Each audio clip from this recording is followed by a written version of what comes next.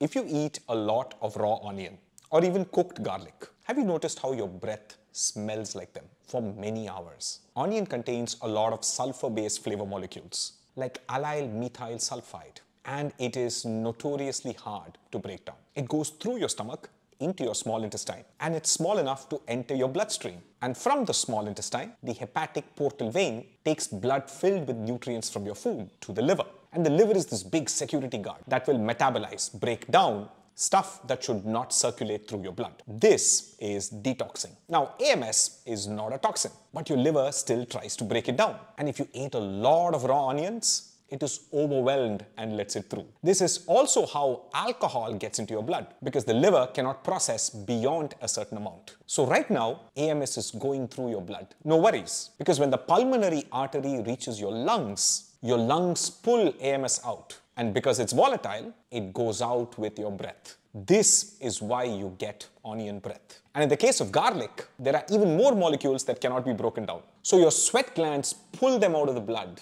and your entire body smells of garlic. But if you squeeze lime on your raw onions, the citric acid breaks down allyl methyl sulfide and reduces onion breath.